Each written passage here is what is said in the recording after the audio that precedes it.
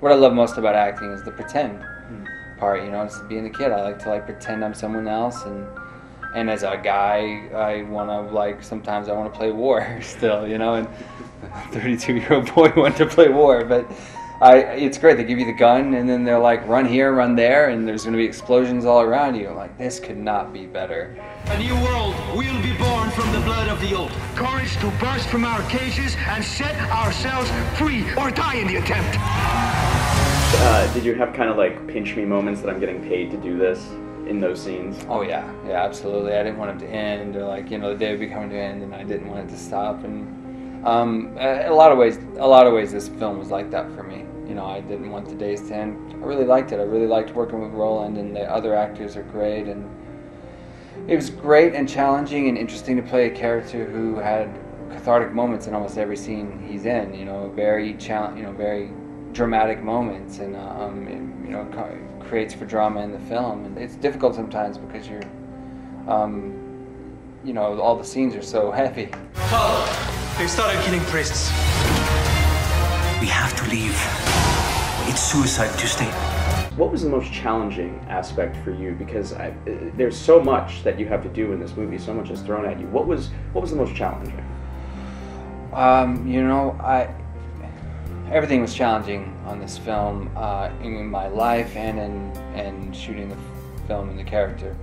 The most challenging was playing Manolo as an old man. There's a lot of body work that goes into it. There's the makeup that's there, but to really complement it, I need to work on the body work and stuff, and also the sound of his voice had to be different. It was also the first 5 days of shooting, so that made it an extra challenge. And I did something I never do, and never have done, but it was also with Roland kind of pushing this along, was I stayed in character all day, and the crew referred to me as Mr. Torres, and they treated it like they were shooting a documentary in the house, and gave me no place to go. I couldn't be me really at all. So and it was really working well for me, and it was great. I mean, by the 4th day, I was cracking a little, and I started joking around like I was a dirty old man. I thought that was kind of fun to do.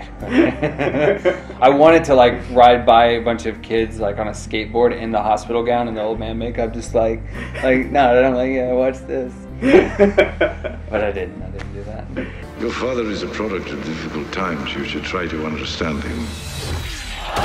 Sociologically speaking, in religion, it's so complex what was going on then. Yeah. It's really hard to find a good guy and to find a bad guy. Yeah. It's a lot like life. I mean, it's like, you know, we like to try to find the black and white of things, but you know, human beings are human beings, and for the most part, as awful as the things that someone might do, most of the time they have remorse. You know, whatever face they're putting on, it's rare when they don't find remorse, and when they don't, we realize there's serial killers, or there's something seriously wrong with them that's different. I know what it is to be angry at life. Please be careful where that leads you, Manolo.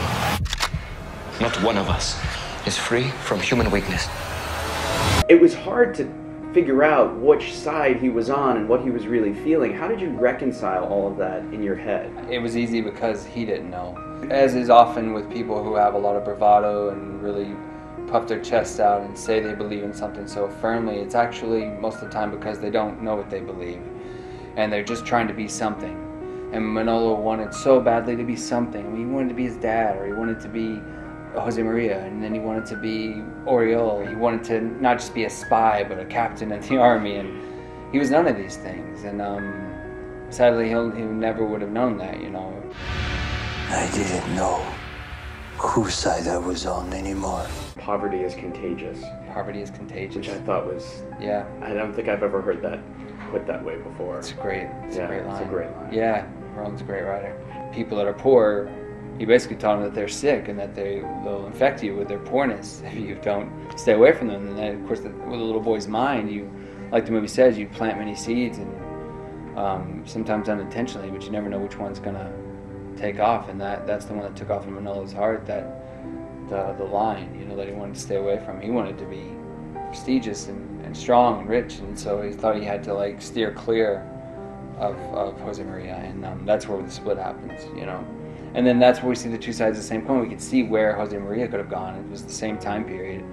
He could have done the same things and made the same choices, but he didn't. He maintained he maintained the faith he had in his calling throughout a bloody, divisive war. So what's next for you? I am doing a film called Gone with Heitor Dalia directing, and Amanda Seyfried is the star.